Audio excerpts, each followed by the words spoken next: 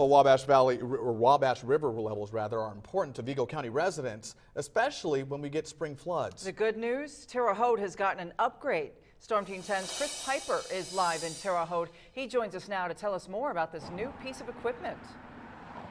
Patrice and Rondrell, I'm live here at Fairbanks Park, and if you take a look behind me, right there sticking off the bridge is this new piece of equipment. It reads many things, including the water depth and the flow. Now today I talked with J.D. Kessler of the Vigo County Emergency Management. He says this is something Terre Haute has needed, and compared to the old equipment, this one makes things much easier. This reports automatically every 15 minutes, and nobody has to come out here and look at it.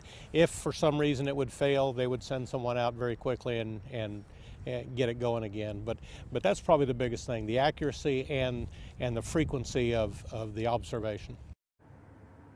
Now, for anyone who is interested in seeing this data, you can go onto weather.gov or you can go onto National Weather Service's website. Both of those will be linked on our website. That's WTHI-TV.com. Reporting in Fairbanks Park, Chris Piper, Storm Team 10.